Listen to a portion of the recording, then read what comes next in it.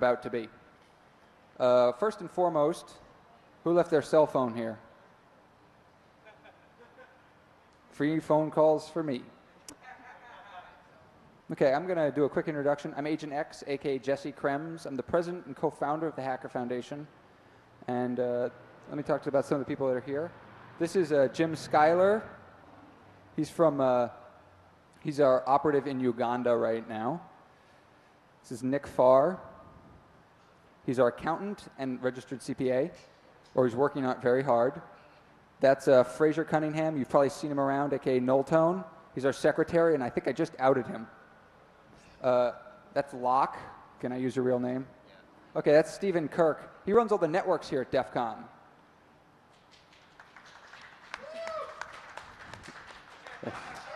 You got Wi-Fi? It's because you got Locke. This man right here, he works for... No, it's not Louise. No, he works for... No, I know. That's Christian. That's Chris. Oh, sorry. Oh. Okay. I'm just going to give this cell phone to some guy. So, and then that's Jennifer at the end, and that man in between who I haven't talked to a lot, he's going to be talking about one of our projects in Chicago. And this man bringing me water here is Code 24, who's a stalwart friend. Thank you very much. So here's a quick history of the Hacker Foundation, and where we've been and where we're going kind of thing. In 1996, Major Malfunction, one of the head goons, and who's currently speaking another track and can't be here, went to Sarajevo to set up a BBS to help the people that were trapped in their apartments by snipers. A BBS in a war-torn area is a pretty useful tool because, you know, you need to know where you can get water, where you can get, where it's safe to travel, and so on and so forth. He's the one in the middle. And so he told me about this prior to DEF CON 9. It's been rattling around in my head. I'm like, whoa, that's so cool. Fly into war-torn areas, set up network equipment, yeah! So that rattled around in my head, and I thought about that for a while. And then Nick and I were tending bar over at Caesars one night, and this is how I met Nick, and he was helping me out, and I was like, wow, Nick's a really cool guy. He's really on it, and he's way more organized than me. And the next day, we were up on top of the Alexis Park playing with one of Uncle Ira's sat phones. And we were talking about that, and we thought this was a great tool. It's really awesome. Wait a second. Cue for me. I can't cue. So we're playing with the satellite equipment. We thought this was really awesome. We were like, what could we do with this? And we were thinking about something called Medici Sans Frontier at the time, Doctors Without Borders. And it was like, yeah, Hackers Without Borders. That won't scare anyone. And so we kind of toned it down a little at that time, and we decided to call it Hackers for Humanity. And we talked about it a little, and that was about where we left it. And then at DEF CON 10, I sent out a mailing to DC forums, and we got a bunch of people together, he's one of them, to talk about what Hacker for Humanity is going to be, what this means. And we went over to Metro Pizza, which has these huge white paper tablecloths, and ideas were flying just fast and furious about what Hackers for Humanity should be. Should be this, should be that. We really came out of this meeting with three things. A long possible list of activities, a lot of energy, and Priest said something that was really important, which was, if you want to make it real, you got to make it formal. So we started to do that. Nick and I, before DEF CON 11, exchanged boatloads of email talking about what Hackers for Humanity should be and how we could help all these people. Yeah. And it was like, oh, this is really confusing, totally nuts. So what we did was we kind of came up with this idea of a Hacker Foundation. And that's an overarching organization that's an umbrella for all other activities that you want to do. And we call these activities projects. Yes, we're that kind of umbrella. And then, so we get together at DEF CON 11, we talk, and then immediately afterward, Nick goes back to California and files the paperwork to make us a California benefit corporation, public benefit corporation in California. This is really important. This is the state level exempt status. And then we go, okay, this is great. We get that, we file that in August. We get that on Christmas of 2003. Christmas Eve, to be specific, a nice little gift from the government. Well, that's a long time. That's just an idea about how slow this bureaucracy moves. And then we decide, okay, we're going to go for the big kahuna. 501c3 status, tax exempt, federal government, our friends the IRS. Yeah, they're actually really great because they're like, yeah, we can do that for you. So we file our paperwork with them shortly before our first presentation at DEF CON 12. And at DEF CON 12, we kind of gave a lot of people a little 20-minute turbo talk hint about what we were going to be doing and where we were at, which was in waiting mode. Shortly thereafter, we got our paperwork. It's in process. In April, we get a call back from the IRS. That's a fair ways off. It's like 10 months, roughly, after we filed our paperwork before we heard from them. And they had some questions about us, and they talked to us about, we had some very idealistic ideas about what our goals should be. And, we thought it would be really easy. We'd get all this money from Cisco. We'd get all this money from everybody, and we'd get networking equipment. We'd load it on a plane. We'd fly to some godforsaken place that needs help. We'd help them, and then we'd be back by, Friday afternoon for beer. I mean, come on, that's what every NGO and nonprofit agency does, right? Well, it's not that sexy. And Nick's going to talk about not that sexy for me.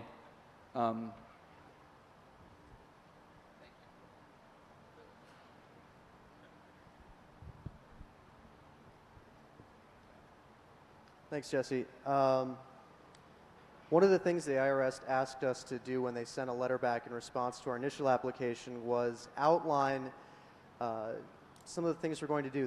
The tax law here is very specific. There are very certain things that you can do. There's structures for churches, structures for schools. And what we want to do is we want to be the nonprofit organization for the community. Coming up in the speech a little bit later, you're going to hear a lot about some really exciting projects, things going on in Uganda, things going on in Chicago, and Frazier's going to do a little brief about how we want to get you involved and how we'd like to give your projects a little bit of legitimacy in terms of federal tax law and to be able to offer tax-deductible status for donations that people give to your projects. The first goal that we have, of course, to get the ball rolling, and we've started doing it this DEF CON, is to raise money. Over the past year, the Hacker Foundation has been running largely through the generosity of the people on our board, the directors, the people who were here from day one.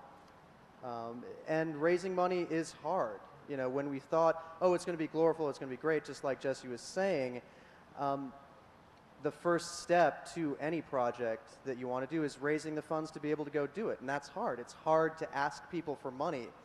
They're wondering, what are they getting in exchange? In exchange, what we'd like to be able to do is involve the community more. We have an application on our website, hackerfoundation.org. Basically, almost any open source coding project, almost any robotics project, almost anything that has some kind of charitable aspect or some kind of charitable bent to it can get tax exempt status through the Hacker Foundation. And one of our goals is to be able to envelop and to take anybody in the community who's interested in that, interested in raising more money, interested in building capacity, and get them involved and get people networking. And leads into the third goal, what we're doing, building infrastructure for the future, getting everybody networked, getting everybody together, Hacker Foundation handling the paperwork to free you guys up to do the intellectual things. But I'd like to get right now to Jim's project, the Uganda Computer Initiative. It's a really exciting talk.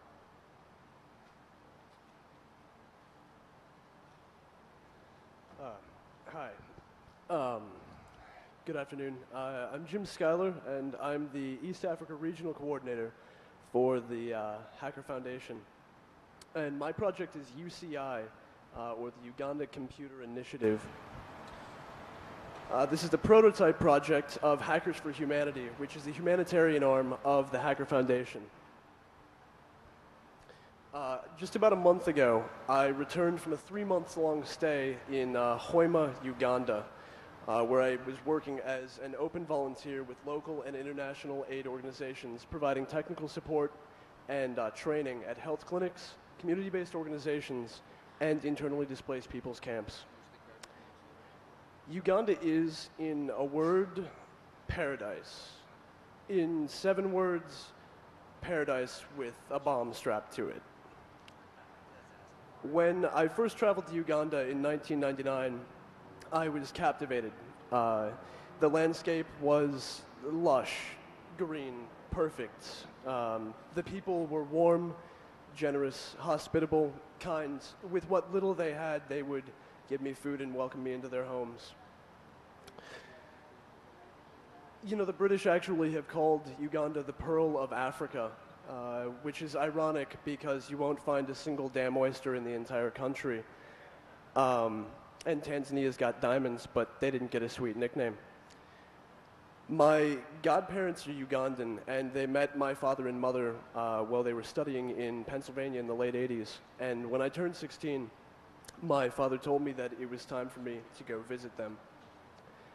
So, 30 or so hours of planes, trains, and automobiles, and we were in Africa. Now, as will happen with idealistic, wide-eyed young men who see true beauty for the first time in their lives, I fell in love. I was completely set. I had spent most of my youth in suburban America playing video games, skateboarding, and I never got caught. And being in Africa really changed me. It was sort of one of those times where you just know you're going to wind up somewhere for the rest of your life, and as fate would have it, it looks like I'll be able to. Show him the tattoo. You know. Show him the tattoo. Oh, yeah.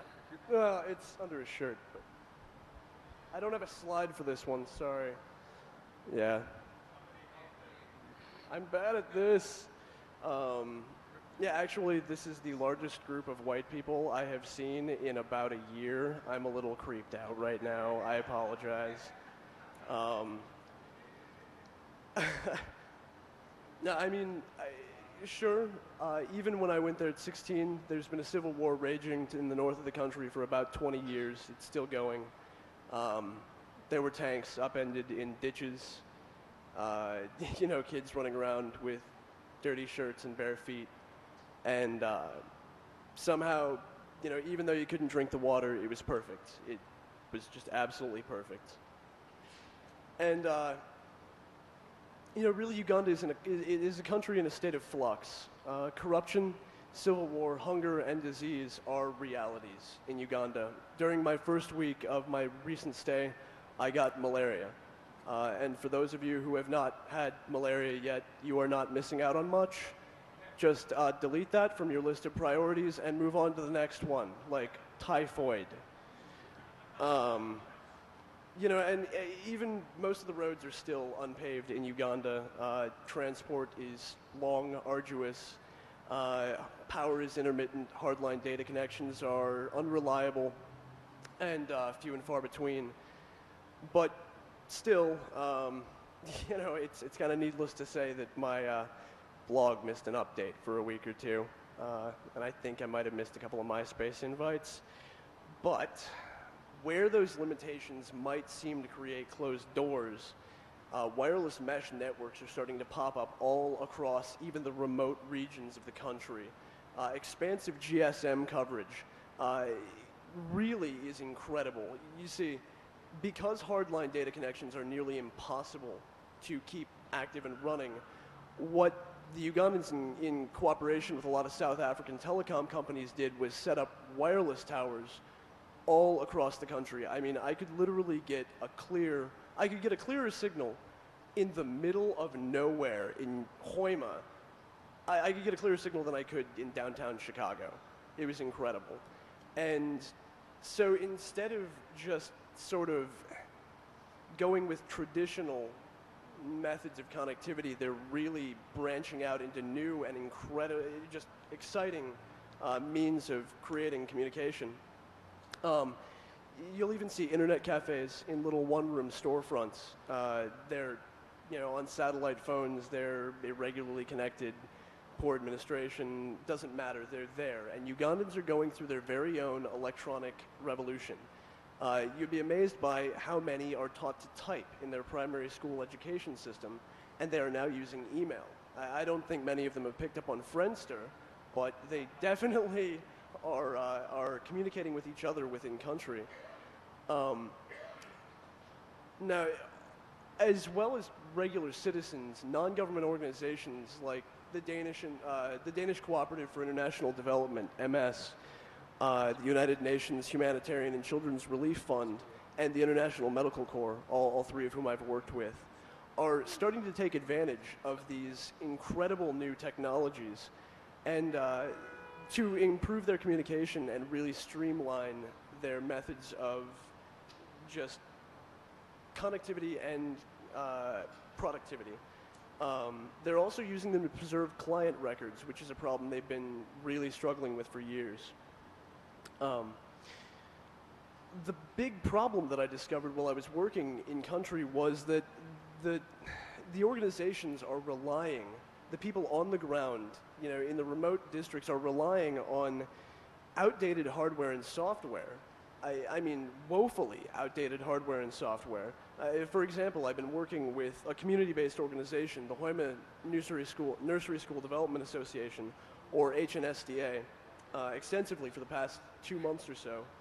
And HNSDA relies on its computers to create teaching materials and keep both its financial and client records for hundreds of nursery school teachers in Western Uganda. That's 2 of them, actually. And when I first started with HNSDA, only 1 of their 3 office machines was up and running. And what was it running, you might ask? Windows 95 on a Pentium 2 with 48 megs of memory, a completely shot hard drive, and no CD-ROM. And this was the best that they could get out to them. I'm not kidding, this was the best. Another example is HODFA, the Hoima District Farmers Association. Now, HODFA uses its computers to create databases of clients, very remote clients. These people have no other means of connectivity except for the sort of general addresses that are used. I got a little click happy there, sorry. And when I went to work with them, all 4 of their donated office computers were completely shot. All 4 of them completely shot by, does anyone remember the Hurry virus? I think McAfee 98 successfully took care of it for most of us. 2 days. What happens is that because so few Ugandans own computers, they take flash drives and floppy disks and can keep all of their own records, all of their correspondence, all of their email logs, everything. And they just carry them around with them in pockets on chain drives. And then they go anywhere that they know there's a printer and plug it in. And so viruses are passed around like crazy because they don't know how viruses are transmitted. And because there are so few IT professionals available in Uganda, these NGOs and CBOs suffer. This is not to say that there are no IT professionals in Uganda, it's just that they're even more expensive than they are here. And the more I worked with these organizations, I mean, they're dedicated, incredible people who are doing good work, the more I realized that they needed a durable, sustainable solution to their IT problems. And this is how the Uganda Computer Initiative was born. The primary objective of UCI is to provide an open source solution to the technological challenges NGOs and their subsidiaries, CBOs, face on a daily basis. We want to also simultaneously provide training and resource materials to these staffers. We are talking about the Ugandans themselves so that they can become self-reliant, so they no longer have to rely on these IT professionals who are overcharging them. You know, the cost just for transport from the major city of Kampala is ridiculous. They cannot afford this. And furthermore, to empower all of the counterparts so that they can network together and everyone can support each other in sort of an nationwide CBO and NGO network. Now, UCI has 5 primary goals. First, to develop and deliver the stable and workable open source option package for NGOs and CBOs, including an alternative and continually customized Linux distro to replace whichever Windows system they're currently using. Because these computers are donated and they are preloaded before they come to them, they all have Windows in one form or another. Ugandans do not use Windows because their corporate, head honchos tell them they have to. This is not about market share. Ugandans just don't have a choice. When the NGOs and CBOs receive these in bulk, in-kind donations, they don't have the resources or the IT staff available to fix them, change them, or provide a stable solution. Our next goal is to provide comprehensive training and support I mentioned this earlier. This is the training curricula package where we will bring them into our classrooms and train them on a pro bono basis. The next is to provide donated computer and networking hardware to these organizations on a proven need basis, as determined by an application and approval process to be administered by the Hacker Foundation, Hackers for Humanity, and UCI. Also, to develop and follow a monitoring and self-evaluation program to create quantifiable long-term and short-term goals so that the Hacker Foundation and its subsidiaries, the donors, anyone who chooses to donate to this project will know exactly what we are doing, what our goals are, and how we plan to achieve them, if we have achieved them, and if we are being successful. And finally, to implement a long-term sustainability program in which Ugandan nationals will train along UCI staffers to one day replace them, being me, and become the directors of the organization. This is if at any point I decide to come back to a country where I can still get a cheeseburger. And I have to admit, there really is a sixth goal, and that's to promote hacker ideals and open source evangelism in Uganda and East Africa. There's no counterculture in Uganda. There's no culture of closed source or proprietary source activism. You would be amazed by how open to the idea of free software an NGO or a CBO will be, even a regular user. The idea of not having to pay for a Linux distro is revolutionary. The savings to international aid organizations and to common individual users across the country who have connectivity will be immense. I'm also proud to announce another project tied in with UCI and Hackers for Humanity, which is laptops for East Africa. This is not, of course, to be confused with the great program being run by the good folks over at computersforafrica.org. They are doing good work. What we're looking to do is target specifically Uganda and then Tanzania, Kenya, and Burundi and Rwanda. The deal is this. We need newer equipment.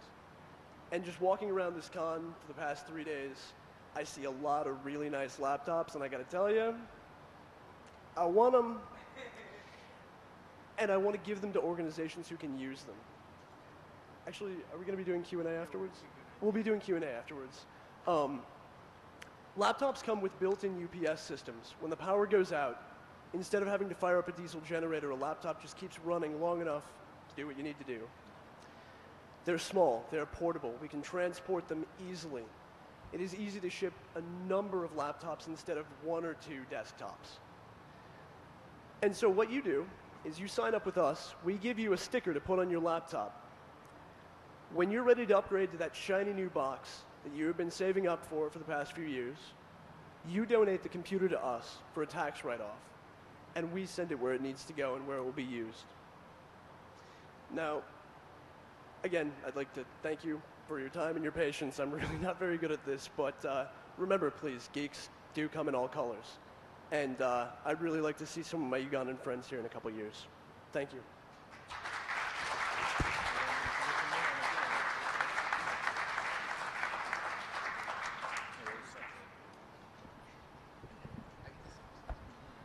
Yeah, and please definitely get some of those stickers, because I know I'm getting one. I would love to see one of those Ugandans with, talk nerdy to me and root me, and I would love to see that. So send me some pictures, please. My name is Louis Arouse. I wasn't announced in the beginning because I was taking care of something personal. But anyway, I'm the systems administrator for the Chicago Neighborhood Boys and Girls Club. And the Chicago, it's exactly what the name suggests. Kids come there, and they hang out with their friends, they play sports, and they just chill out after school. But we wanted something more for them. And in 2004, in March 2004, we set up for them a computer lab. And next slide, please. And that computer lab consisted of these things: 5 Dell computers, 3 eMacs, a Clark Connect router, and some wireless access points and bridges. We were able to do all this with a small donation of about $10,000 from a large financial institution. We also have some office equipment as well for them, for the general staff, of 5 standalone PCs, a Linux terminal server project, which is really cool if any of you have ever worked with that, and Jim already spoke something about that. and another router, and we also built for them a Athlon Debian file server, mail server, but I don't think that's too safe. But when you're a nonprofit, you do with what you got. Next slide, please. This is what our lab looks like when we were first building it. It's pretty sparse, but it works for what the kids need. Basically, IM, chat with their friends, that's about it. You know, blogs every once in a while. They don't do much because they don't know much what's out there with what they got. Next slide. Some of them having fun, opening day. Next. Next. And this is our current state of funding. That $10,000 that we got from that financial institution, so it's all gone. The various hardware donations that we get from the community, pretty much useless because they're Lexmark's printers that they get for free anyway when they buy that other computer. Then they realize it's crap, and then they give it to us. And Packard Bells, they are still out there. I cannot believe it. So, and then the other one, we do get some private financial funding. These are some of the people who fund. This woman is the program director for the club. Next one. And that's me. And obviously you can tell we need a lot of help if we're duct taping switches to the wall. So you know we need some help. Next. So how are we going to use this really cool hardware that we can probably get from the Hacker Foundation? Some of the things that we want to do, I mean, because these guys, they're getting together with some really big corporations and giving you that hardware that they're not going to be using anyway, so, you know, you guys can have some fun with it. We want to build a local database. What does that mean? There are so many community businesses that support the club in many different ways. We want the kids to be able, once it's all set up, to go to these different community businesses, get some interesting stories from them, get some contact information, photos, and create a nice database that's online for the parents to go research. Kind of like a Good Guys Yellow Books, where they say, hey, these people donate to the club, I'm going to go support them first. That way, hey, some of that money will then come back to the club, all is good. Maintaining the website. Some of these kids are pretty good. They want to learn about website building, but right now our current web page is a static ASP website that was donated to us for free from an alum. It's nice and all, but it's not what we want. We want something that's live, maintainable, easy for them to use. We have over 70 years of historical newsletters that these people have created on mimeograph paper that are still in hard copy. We finally started digitizing some of them, but we want to be able to create a database of them in PDF with OCR. It's very nice, and I'll tell you why that's important in a second. And also we want to create a photo archive. We have 70 years of photos as well. The reason is this, because next year we have the 75th anniversary coming up. We have people coming from all over the country. Some of these people are 80 years old, 90 years old, and they want to be able to see all the things that they remember in the past, but everybody believes that they're lying about. So they want to be able to come in, see all the photos up on a big LCD, and say, hey, that's me. Then they can take a little card, write down that number, go over to another computer, and print it out. So that way they've got a copy for themselves. And then what about for their little grandkid that they told, remember I scored that goal during that game and you didn't believe me? Here, check this out. They type in their name in the PDF archive, and up comes every single PDF that they were in. Boom, there you go, print it out, and they go, eat it, bitch. All right, anyway. Next, we got a digital jukebox of legal MP3s and burned CD backups. There's this really cool software called Tunes that, because I know any of you got kids, yeah, they all agree on the same music all at the same time, definitely. But what this is, Tunes is a democratically designed MP3 server where they log onto the website for it as long as they've got an account, and they get to vote which song they want to hear. And whichever song has the highest amount of votes, that's the one that gets played. So it's very, very cool. That's what I want. Computer repair and donation. These kids, I mean, they see something shiny and they're like, ooh, I want to touch. You know, and they want to learn how to build computers. They want to repair them. We want more computers that are either broken that we can then, or people that send them in to repair them and give them back, or even better, have donations of those dead computers. The kids can repair them. And one project we want is that every 6th computer they build, they get to keep that 7th one. And then after a while, you're going to be like, well, these kids are going to be stacking up with computers. Where they're going to have like a cluster and stuff. Well, yeah, that's one option if they want to do that. But the cool thing is, though, they get to then choose, if they want to, who they actually donate that computer to, which is even more fun, I think, because then they get to see and actually affect somebody else's life. Next. These sound like some good ideas you guys might use also in your community? Okay, cool. Linux terminal server project. You saw that lab, okay? It was pretty sparse. There's about 8 total computers in there plus the router. Well, we've got it right now where if you connect 2 PlayStations in the room next to us, it blows out half the computers. Not too much fun.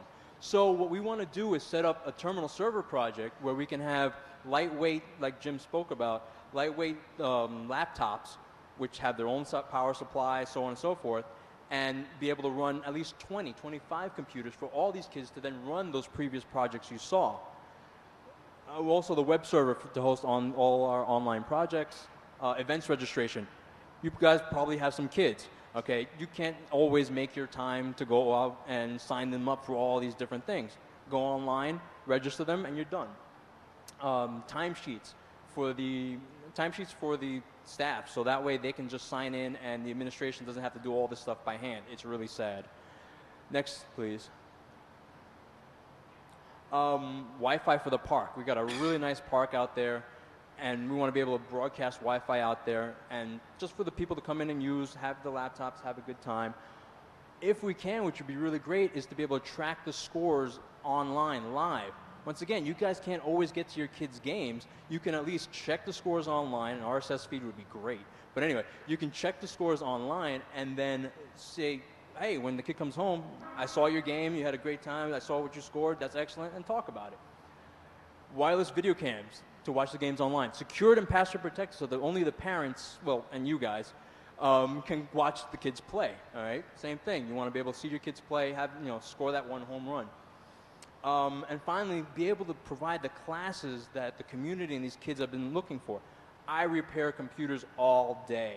Generally, all spam, viruses, pop-up blockers, all that stuff. And it's the same thing every time, asking the exact same questions every single time, and I feel like I should just have a tape recorder of myself right there and just play it. So I want to be able to provide those classes for them so they can actually learn. And on those 8 computers, it's not going to happen. But with what we want to do and with the help of the Hacker Foundation, I think it's pretty possible. Next slide. And finally, just, thanks to the Hacker Foundation, because hopefully together we can show the community and these kids that there's a lot more to tech and computers than just IMs and blogs. And that's my speech. Thanks, guys.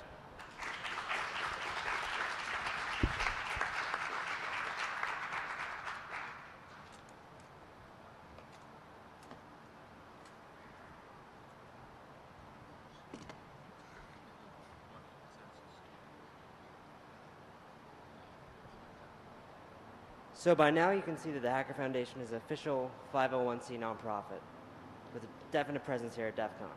So that brings up the next question. What does that mean for you guys?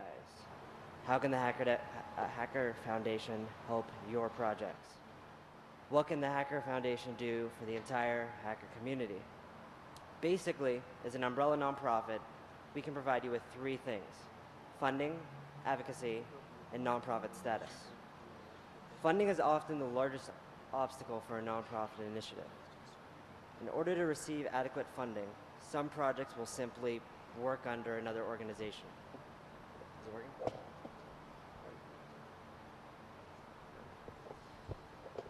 For instance, a great plan would become just another university project or government project, receiving nearly all of its funding from just one source.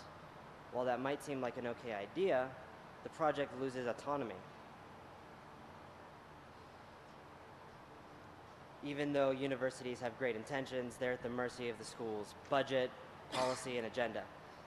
If a project chooses to work with the Hacker Foundation, funding can come from a wide variety of sources, and we can work with you to develop those. The Hacker Foundation will work to keep projects connected to organizations that provide funding. And also, having IRS 501c tax-exempt status means that your project can receive donations just like any other. The next issue is advocacy. The Hacker Foundation is all about security-conscious individuals working together for positive action. And I'm sure we're all tired of stereotypes and misrepresentation, and this is our chance to fight that. Without a doubt, this will also provide more public awareness, positive exposure for the hacker community as a whole. Finally, as I mentioned before, the Hacker Foundation can provide 501c status for a project. The process to achieve this status typically takes at least 2 years and an incredible amount of paperwork. It's definitely a headache, and hackers aren't really good at paperwork. By eliminating the headache, dealing with the IRS and a corporation, hopefully more people will be encouraged to turn their altruistic ideas into a reality. Bottom line is, the Hacker Foundation is ready. It is ready to receive your applications. It's ready to hear your ideas. We provide the networking for funding, 501c nonprofit status, and we make it easy enough as just submitting an application to us.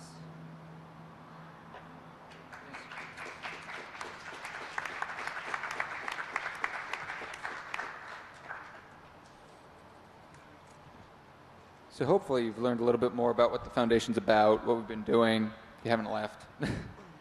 It's a long, hard road to get over what I call the hacker hump, which is, oh, you're a hacker? Oh, God, you're obviously a criminal. And that's not entirely undeserved, because whenever you don't see a lot of things that are like hackers fly to, you know, bang after, or bam after after an earthquake and do great works. You know, they don't do, you don't see that stuff a lot. So that's one of the things we're also trying to take care of, and Frazier hit on that. So I'm going to open it up for questions. Yes, sir.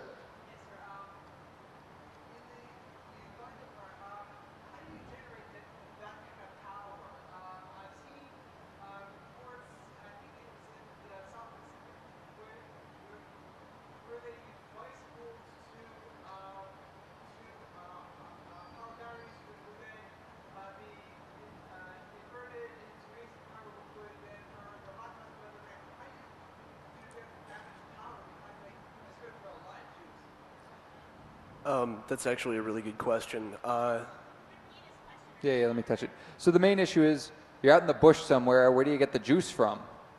It's not as bad as you think, actually. Well, there are a number of ways that we really tackle the power situation. Our biggest problem was not in the cities. It was not in the even sort of developed rural districts. It was in the internally displaced people's camps. In the IDP camps, there would be about one government power line into the entire camp, and chances were pretty good that it didn't have juice in it. And when it did, it would spike to about 350 and set everything on fire. Yeah. I lost 2 mini fridges that way. What we do is, as you mentioned, the battery gang solution. The battery gang solution is an incredibly effective way. You'll see this in a lot of, I guess, infomercials. It'll be a group of car batteries ganged together and then inverted. I'm not really a tech geek, but I know we do use the battery gang. We also have a lot of solar cells that have been donated. But it's solar technology is difficult. We are on the equator. We have a lot of sunlight. But we also have, Uganda has 2 seasons, rainy and sunny. You can guess which season is less effective for power from solar. Also, the weather gets pretty volatile, and we have had solar racks, panels, just demolished overnight while we've been sleeping, no matter how well we try to protect them. So right now, we are using primarily diesel backup generators that we're lugging around. Petrol's expensive, but when you need it, you need it. And especially when you've got IMC volunteers using their laptops, they really need that connectivity, so we'll just fire up a diesel. You want to donate the fuel cells? We want to use them. Yeah, we're not that well funded yet. That's one of the main issues that you see is that, you know, everyone's like, oh, China's the next big market. Well, it is, but they're already really far ahead of the curve. Let's not worry about the next market. Let's worry about the next one, the next market. And that's one of the reasons that you see a lot of talk about Africa in the NGO world. But we don't want to focus too much on just Jim's project, as awesome as it is, because that's not what the Hacker Foundation just does. If you've got something else in mind, say mine detection equipment, our nice robotics challenge, and for a lot of reasons, we're interested in that kind of stuff too. Yes, you. No, it's actually the guy behind you.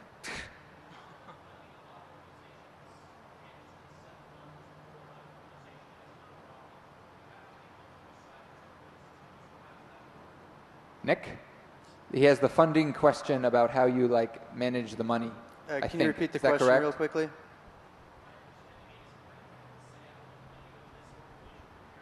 I still can't hear you. Could you stand up?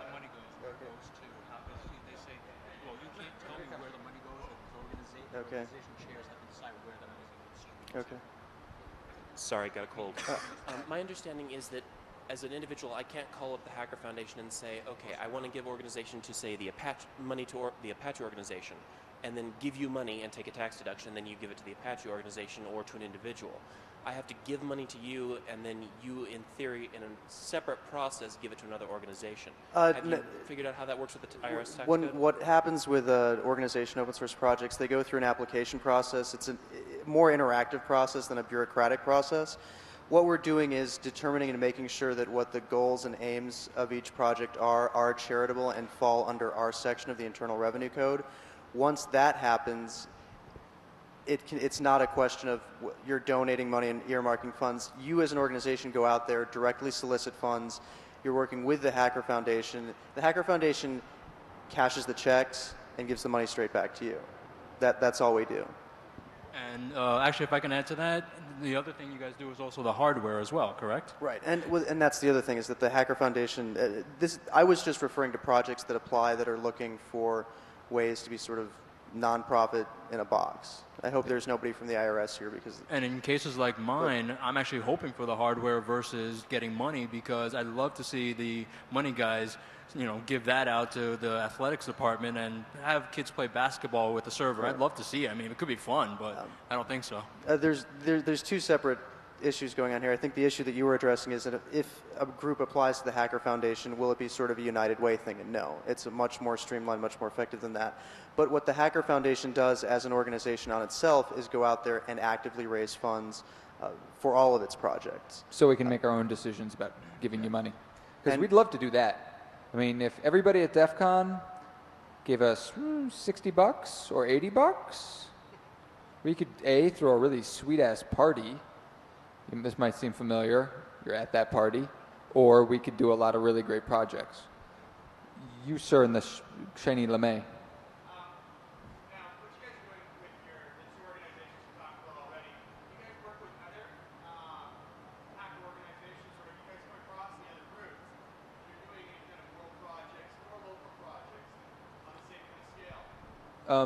At this time, we have we call these projects. We should have done a slide about this. If you think about the umbrella like this, the Hacker Foundation sits at the top and does the money, and then we have projects underneath it. Uganda, and in this case, the Chicago project. We also have another internal project, which is capacity building. We need infrastructure and money, because that's how you make more money. And then we're actively seeking more projects. So is that what your question was, Mike?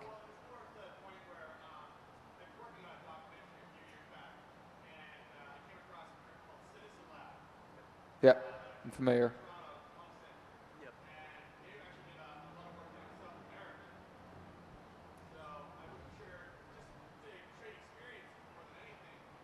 Oh, are we out talking to other nerds about nonprofit-y stuff?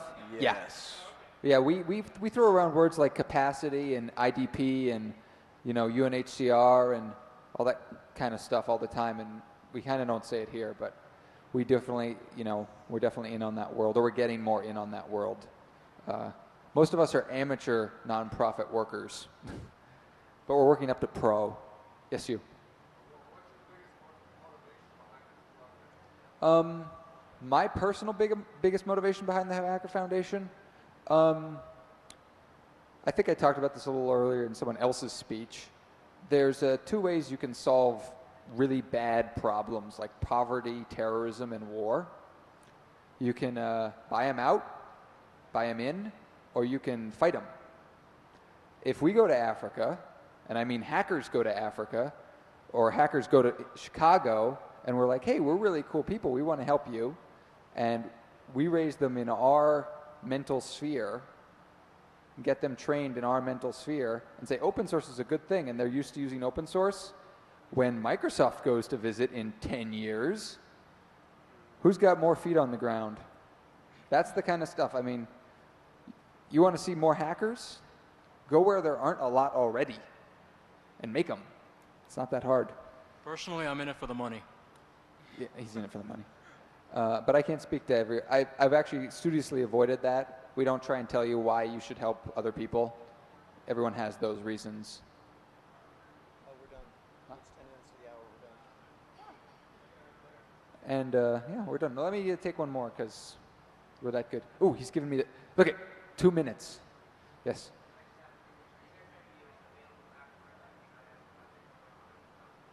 Yes, this is what we want to hear. Yes, I do. We are interested in talking to you afterward about a potential project, sir. Yeah. Any more questions? Yes. Well, you can get a shirt for $20 and it's tax deductible. No, we have one right here. And I also have an issue of frack. Now this I haven't figured out how to give away yet. How about the biggest donation? It's an option. I mean, who's willing to buy this issue of frack and write it off? $20? Yeah, you can do better than $20. Oh, I have a bid back there. Yes, sir. Huh? 30. Okay, a little bit more money? Oh, somebody's checking their wallet. Excellent. I like ambition like that. And by the way, this is kind of our money-making strategy. I call it beg or torture. Or make Nick Farr eat a really, really big goddamn hamburger. Yeah, oh yeah. Yeah. I'm also having some formal dinners with some rich people tonight. That'll help too, hopefully. Jesse, you just got one more question, right? Yeah, one more question?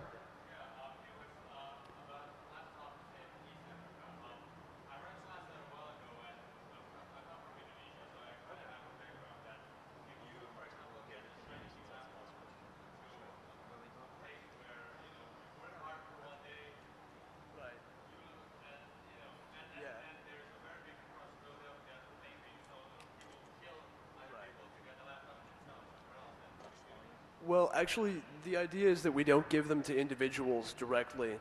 They'll be used in the offices of the NGOs and CBOs themselves. I keep using the acronym. It's non-governmental organizations. They're international aid organizations. And the idea is we give them to the organizations because they can then use that hardware to affect the most people, or as many people as possible, more than a single individual could. So, thank you.